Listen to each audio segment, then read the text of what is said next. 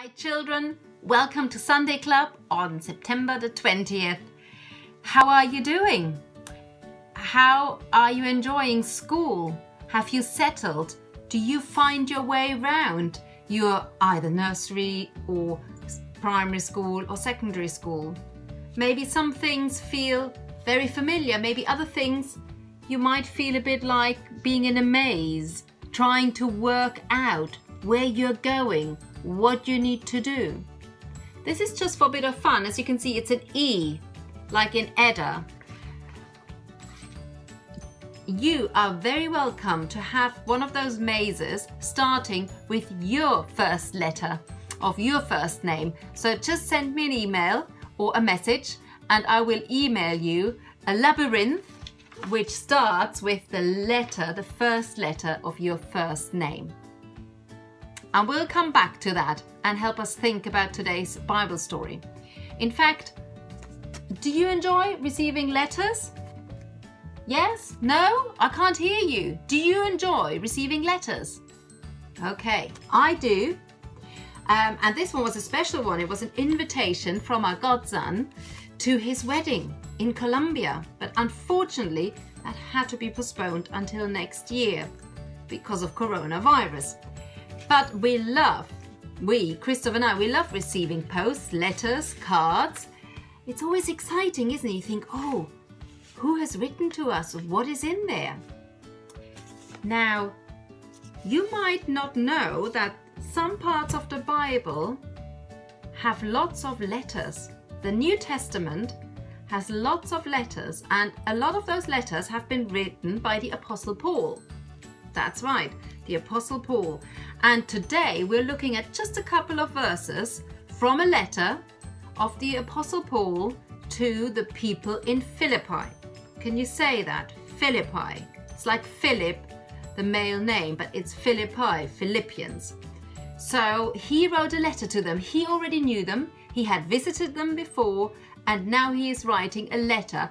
And he writes this letter when he's already a bit older and might have some health problems and might struggle with maybe one or two things that are happening in his life.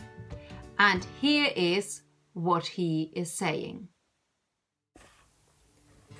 I don't know what to choose. I could keep on living and doing something useful. It is a hard choice to make. I want to die and be with Christ because that would be much better. But I know that all of you still need me. That's why I'm sure I will stay on to help you grow and be happy in your faith. Christoph, you need to get from one hoop to the hoop on the other end. There are just a few things in the way and I'm trying to guide you. So, can you walk a few steps forward? And now, yeah, that's good, further straight forward. And now a bit more left, a lot more left.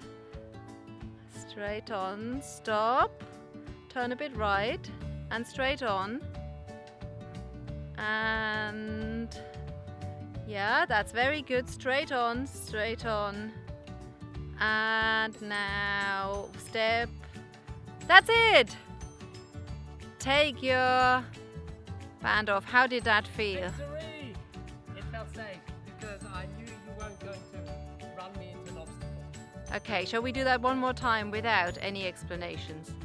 And you find your way now that you've done it once. Without Skype. Yeah? Okay. Go on.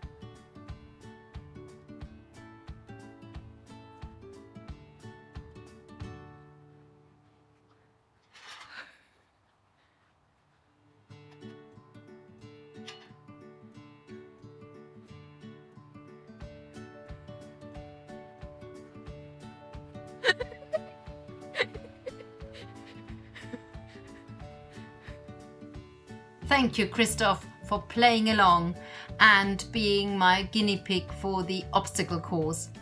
As you could see, it was much easier being blindfolded to be guided by someone else. Now Paul, the Apostle Paul, he was a bit of a guide to the Christians in Philippi.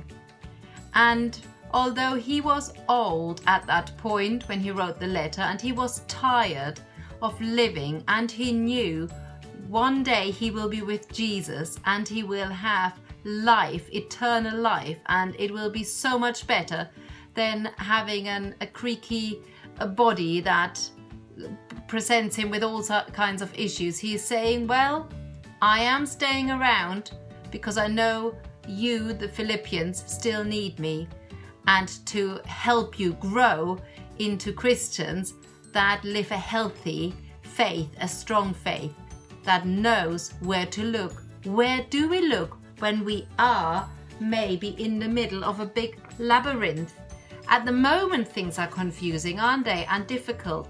As Christians, we know we can always go back and read our Bibles and pray to God, knowing that we have the promise that the Holy Spirit will guide us and help us no matter what we're going through at the moment.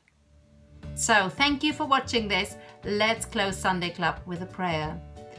Dear Father God, we thank you for the Apostle Paul and everything we can learn through the words, the letters we have in the Bible. And I pray for each one of us this next week for the obstacles we might have put in our way, that you help us, Lord, to listen to your voice, that you help us to listen to other Christians, and that we would allow you to guide us by the power of your Holy Spirit.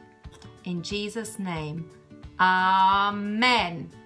Well, the weather is amazing. Why don't you build a little obstacle course and experience with other members of your family what it feels like being guided, blindfolded through the obstacle course. Make sure it's safe and have a great week. Bye.